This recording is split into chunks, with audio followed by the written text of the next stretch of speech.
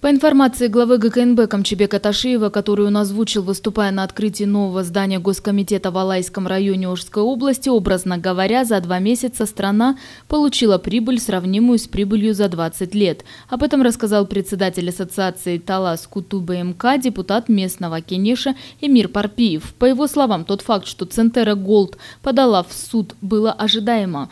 У этой компании столько нарушений в плане экологии, и за столько лет она получала большую прибыль, отметил он.